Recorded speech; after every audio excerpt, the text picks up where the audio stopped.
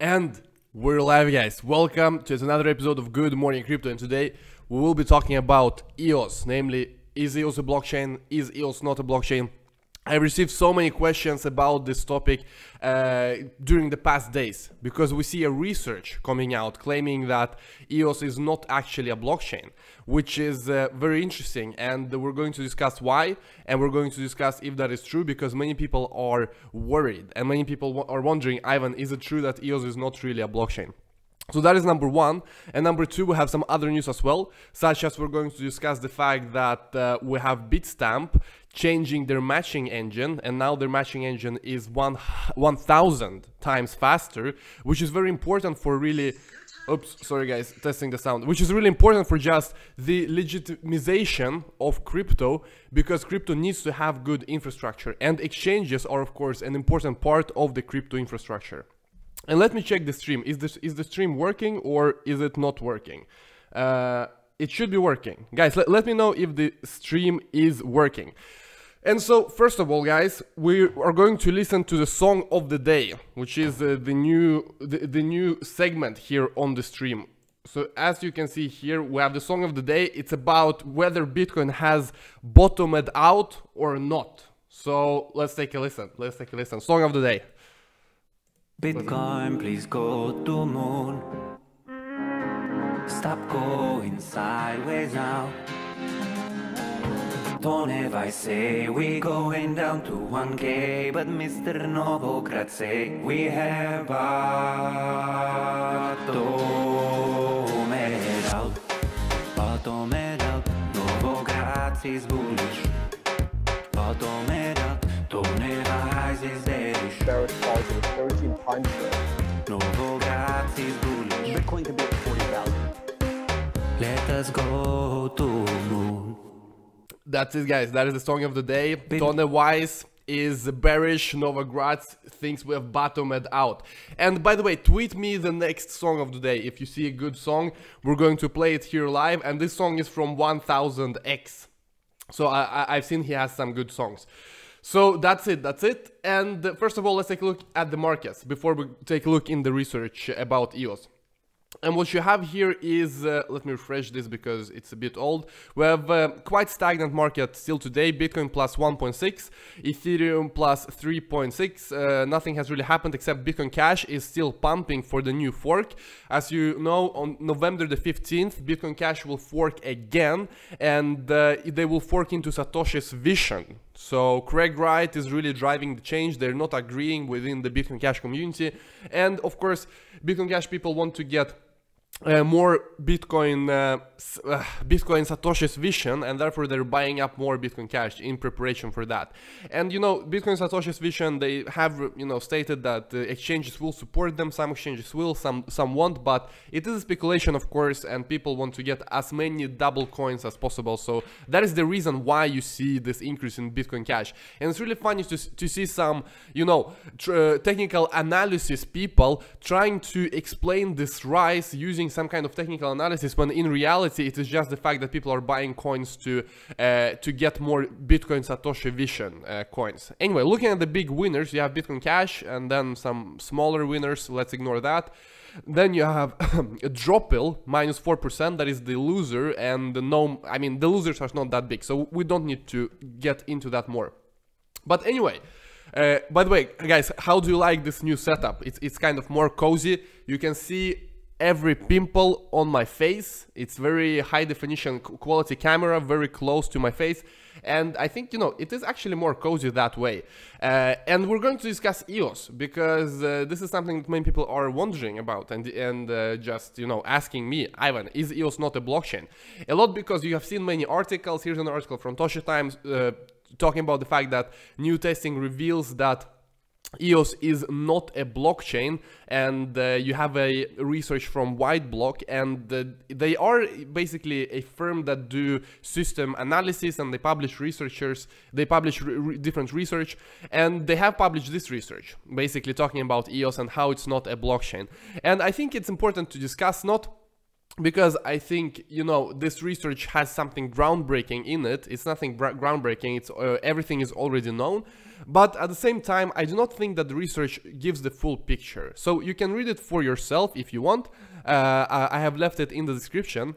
And basically, during the first pages, what you have is just introduction.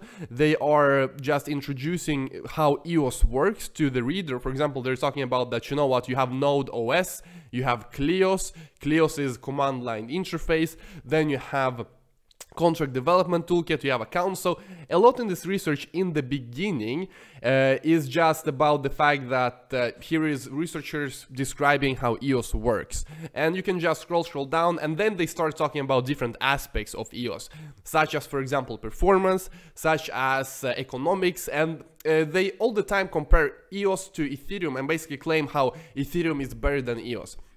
And so there are some conspiracies talking about that this research is funded, you know, this and that. Maybe it is funded, but it is not the goal of this video to kind of dig in the conspiracy, because I think it's important to meet the argument and not to attack the people or the motives behind. Of course, we can discuss the motives, but this is not the point. And also, I mean, my goal here is not to create tribalism, because whenever you discuss the differences, pros and cons between different coins, people start writing, oh, Ivan, you're paid by the other coin, you know, the other coin is paying you. I have this coin and you talk bad about this coin. It means that they are paying you. And you know what? It is just natural that people do so. And the reason I'm doing this video is to explain to you the differences between EOS and Ethereum, because I don't even think they are competing. Honestly, they have different use cases, completely different use cases. And also I want to bring more global perspective to this research, because this research is very narrow-minded, so to speak, and I'm going to explain why I think so. But anyway, first of all, I have done a small presentation here because I don't want to jump around in this huge file. Instead, I have a presentation here. So first of all, we have the fact that EOS is not a blockchain. And first of all, to discuss that, we need to talk about what is the definition of a blockchain. And in the research, they have this definition. Let me make this bigger. Can I make this bigger? Let's see. Can I zoom in? Yeah. Okay, like this. They have this definition, and the definition is by Gavin Wood in the yellow paper. Basically, a blockchain is a cryptographically secure transactional singleton machine with shared state. Now, this might sound complex, but it is very simple. Like this sentence, the first sentence here in blue, basically says that, you know what, blockchain is a system where everyone has the same information and everyone has the same world view. They have the same view of the world. For example, in Bitcoin, everyone has the same transactions. You have a copy of the ledger, and the same is in Ethereum. So this is what we mean by shared state. Everyone has the same information. Everyone has the same picture of how the whole system is currently functioning and what kind of information is currently present in the system. And another interesting part is cryptographically secure, and also we will discuss that because the researchers claim that EOS is not cryptographically secure. And the structure of state in these environments defines aspect of the system's integrity and of the infrastructure level platforms. So something very important here to say, first of all, is that Gavin Wood is the CTO of Ethereum. And so if you want to make a fair comparison between Ethereum and EOS, why take the definition of what a blockchain is from Ethereum? Because if you ask Dan Larimer from EOS, he will give a different definition maybe. But that being said, I think the definition itself is good. I mean, I do agree with this definition, but at the same time, I think that there are so many different levels to blockchain technology. I mean, this is the hardcore version of the definition of blockchain, that you have cryptographically secure transactional singleton machine. Yes, it is true. But I think this conversation really goes beyond Ethereum versus EOS. I think this conversation, what is really a blockchain, is really proof of work versus proof of stake and delegated proof of stake and all other consensus methods. Because you realize that as soon as you leave proof of work, you no longer have a cryptographically secure blockchain. Not in the same way at all. Not in the same way that you actually need to spend a lot of electricity and you need to actually remine everything. Because if I am an attacker in a proof of work system, I mean, even if I hack the entire network, I have 100% of the hashing power.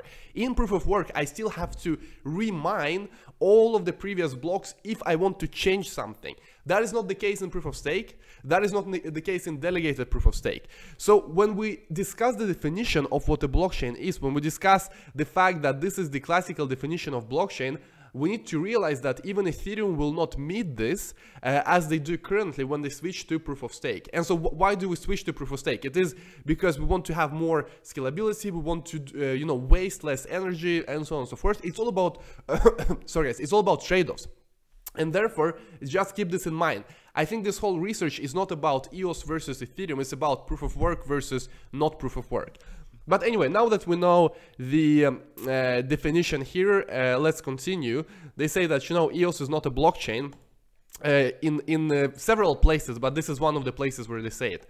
So as described in previous analysis, the EOS system architecture is not a blockchain according to traditional definition, but rather a non-autonomous homogeneous distributed database system. So they basically conclude, you know what, EOS is not really a blockchain because we have this definition right here, and we do not find that EOS matches this definition. And so they also, and they also say that, as can be laid out within the specification of the EOS architecture, the system was created based on distributed database structures. But so, first of all, yes, I mean, the whole idea of EOS is to be a trade-off. It's a whole idea of building a network where you do not rely on, proof of work, when you do not rely on the fact that everyone just can be a miner however they want. You have 21 block producers. It is obviously a trade-off, and there's no question about it. And this is something that was clear from day one, that in order to have scalability, there has to be some trade-offs. I mean, blockchain is very slow. Blockchain is not suitable for worldwide, 24/7 applications such as social networks, such as your normal website. If you have more than 100 users, you are a huge burden on the network if you have a proof of work smart contract system such as Ethereum, but it is very secure. I mean, Ethereum is more secure than EOS, no question about that. But the question is, does everything need to be secure? I mean, when we're building decentralized websites, for example, I mean, does every action in your decentralized game need to be this bulletproof blockchain security level? In my view, probably not. I mean, most things we do on the internet, we want them to be more decentralized. We do not want to have a single party in charge, but at the same time, do we want, military grade security with Ethereum? Probably not. But there are a lot of other use cases where we do actually want to have very high security, when we do want to have proof of work. If we're dealing with high value transactions, do we want to use EOS? Probably I would use Ethereum, because it is about security. It's about actually making sure that the transactions are not reversed. It's about making sure that no one can censor them, and so on and so forth. So in that sense, clear differences and clear trade-offs, no question about that. And once again, we come down to the fact that even Ethereum in the future might not even comply with this definition, because everything that is not proof of work is technically not cryptographically secure. And if it is anything you remember from this video, remember this, that anything that is not proof of work is not cryptographically secure, because you can change however you want. If there is no actually physical barrier. In proof of work, there is a physical barrier. You need to physically recalculate everything. But with other systems such as proof of stake, delegated proof of stake, there is no such thing. Okay, moving on to BFT. Basically, this report goes on and saying that EOS is not Byzantine fault tolerant. And what do we mean by that? Well, in a system such as Bitcoin, such as Ethereum, such as EOS, you might have, because they are permissionless. For example, in Bitcoin, you can be a miner. Everyone can be a miner. And everyone, therefore, can try to mess with the network. Everyone can join the network and try to mess with it. Everyone can join the network and start being more and more malicious. And so the whole idea of having a BFT network, basically Byzantine fault tolerant network, is a network that can tolerate such behavior. I mean, if we have a malicious entity joining the network and pretending to be a honest entity, the network still can manage and the network still can survive. And it doesn't always have to do with maliciousness.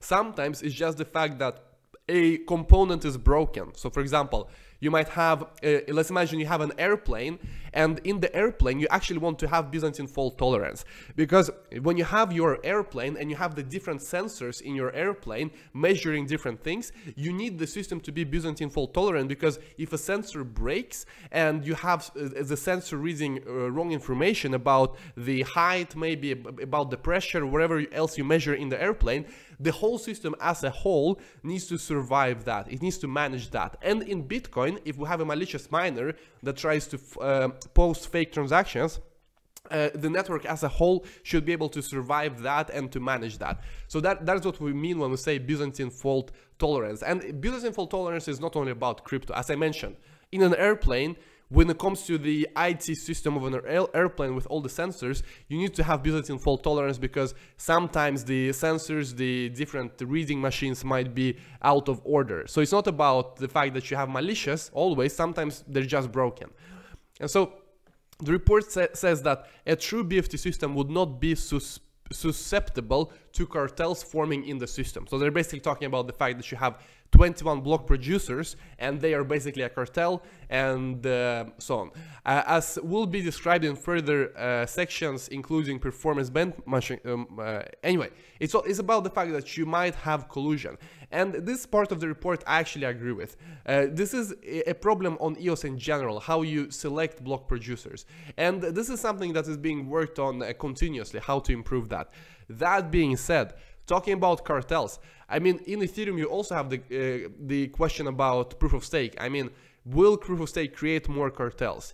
And in Bitcoin, many people say that, you know what, you have miners, they are kind of a cartel, but it's not really the same, because in Bitcoin you actually have proof of work, and even if you are a malicious miner, it's not that you can change everything. I mean, you need to redo the work. So once again, this argument is more about proof of work versus proof of stake and delegated proof of stake, and not so much about Ethereum versus EOS. And it's interesting to see if even Ethereum passes this when they have proof of stake. So just giving more context to the research. But other than that, yes, I agree. The collusion issue is big on EOS, and the voting mechanism is also questionable, because, I mean, do people really vote? Does the average EOS hodler really vote? Maybe not. I haven't I mean, most people I meet who have EOS, they just hold it on exchanges. And therefore, collusion is a problem, and we'll see how that develops. Moving on. This is actually also a good point in the research, that EOS has reactive security. So basically they say that if there is a malicious entity, a malicious, you know, hacker, whatever, they need to blacklist an account, and they have a social agreement to blacklist an account. The block producers see this malicious entity and they want to remove it from existence. Well, they need to update their files, they need to restart Node OS, and this takes time. So it is a reactive model where you have block producers reacting to events such as malicious actors, and they need to blacklist them. So also a good point. Okay, not cryptographically verifiable. Once again, this is about proof of work versus proof of stake above anything else. And yes, it is true. I mean, when you move from proof of work, you make some trade-offs. You do not have the same grade of security. And this is the conclusion I want to take you to, that, you know, this research has a lot of good points, no question about that, but I think it's skewing the situation and not focusing on the important thing, namely the consensus algorithm. And it tries to, you know, take this position that Ethereum is good and EOS is bad, which I think is honestly unfair, because you realize that Ethereum itself is changing, and who knows how it will look like when proof of stake is implemented. And they mostly attack the consensus of DPoS and the fact that you do not have cryptographically verifiable blockchain, and so on. Okay, moving on. Different use cases. Also, we've already discussed this before, that does everything needs to be super secure? Probably not. And it's just different use cases. You have a professional use case with Ethereum, where you want to have high security, high grade transactions, and maybe they're not very user friendly, maybe you need to use MetaMask. But if you are a professional working at a financial institution doing large transactions, maybe that's fine for you. EOS is more, you know, you build a website, you build a game, and where the actions themselves, the transactions themselves on the network are not high value transactions, different use cases. And therefore, I'm telling you once again, this is not competition. In my view, they're not competing at all. And finally, I want to get back to the definition of blockchain. I mean, blockchain, if you want a classical definition, yes, it is this. You have a cryptographically secure, you probably use proof of work. I mean, in the classical definition of blockchain, it is proof of work. You hash, you cryptographically secure. You cannot cryptographically secure without proof of work. And you have a singleton machine, absolutely true. But nowadays people are more discovering the other use cases. I mean, can we create sidechains? Sidechains is also a very interesting trade-off, and this is something you see, for example, on Ethereum with Loom network, with other projects trying to use sidechain technology, basically also making a trade-off, basically also moving from proof of work. And something else that is important is the fact that Ethereum themselves want to move from proof of work. So in my view, the conclusion is that good points in the report, but they do not tell the whole picture. They're too focused on Ethereum versus EOS battle and are not discussing the fact that the research instead is about proof of work versus other consensus. Anyway, guys, I hope you learned something. Let's take a look at the chat. Hey, and also I have a final news. Final news about Bitstamp. Because actually they have changed their matching system for orders, and now they're using a Swedish technology from Cinnober. So I thought, you know, it's interesting because I'm from Sweden and Bitstamp is now using their technology. And so the reason this is important mostly is because in many cases you have different ETF attempts failing, and the reason many ETF attempts fail and because it's so, and why it's so difficult, is because people just look at the exchanges and say that, guys, you know what, your trading platforms are very immature. Look at the crypto exchanges, look at all the scams, look at how bad the technology behind the exchanges really is. And therefore, by actually using technology that is used on traditional exchanges, because Cinnober, this Swedish company, they are supplying technology to, for example, London Metal Exchange. So really, this is the traditional level technology that is now being used in crypto and not, you know, homemade matching engine. So in that sense, when we are legitimizing crypto, when we are trying to legitimize the whole space and say, for instance, bring more financial instruments such as ETF, it's of course important that the infrastructure is there when it comes to exchanges, when it comes to marketplaces. So good news for, let's see, for Bitstamp. Let's take a few questions from the chat, but I think this is getting pretty long as it is. And also let me make some advertising for the Academy. I need to shill the Academy, guys. As you know, I am a real good shiller, so here you go. Ivan on Tech Academy. You can buy courses, you can buy, you know, programming course.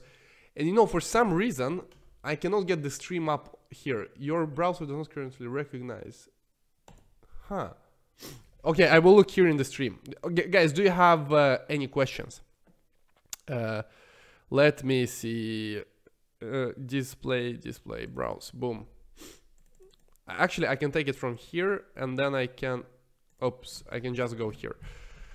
Okay, what kind of questions do we have? EOS is a good GitHub project. Is a cartel worse than a government? We don't want a Rube Goldberg. Yeah, I mean, you haven't been to Sweden, guy. Come on, let's be honest. You only watch media and you believe the media. Technology is a process. Eth is Atari mode. Yeah, I mean, absolutely. Vitalik is a more supportive decentralization than all others. So let the time decide what he will implement in Serenity, and I think he will modify the proof to be more decentralized. Well, you see, if there is no work, if there is no actual work, there is actually no way that it can be as secure as proof of work. I mean, sorry, it's not possible. Like with proof of work, you have physical. I mean, you need to use electricity to calculate a puzzle, and you need to spend electricity. So yes, you can try to find clever substitutes such as proof of stake, and I'm sure Vitalik will find a very good substitute, but it will not be proof of work. I mean, proof of work is the gold standard. Everything else is it can work, but yeah, patience really lacking in the crypto space. I agree, Litecoin Larry, patience is lacking, and the reason is because this space has taken so much money. And of course, investors are wondering what the hell is going on. I gave you 100 million, I gave you 500 million, and you're still not able to do 2 transactions per hour and things like that. EOS is for... Yeah, of course, everyone commenting is smart money, absolutely. Buy ETH if you still believe in Yahoo. What will... You see, there is a lot of split. I mean, people, you know... And the thing is, I'm not even that splitted. I think they're just different. I mean, they're used for different things. But, you know, of course, if you promote your coin, if you have a coin, you want to promote it. No question about that. Vitalik is dancing. Okay, guys, I want to leave you with the song. Let's listen to the song the final time, and then I'm out of here. I gotta do other things. I gotta work. Okay, hope, guys, you are ready. Let's do it. Let's do it. Bitcoin, please go to moon. Stop going sideways now. Don't ever say we going down to 1K, but Mr. Novogratz say we have bottomed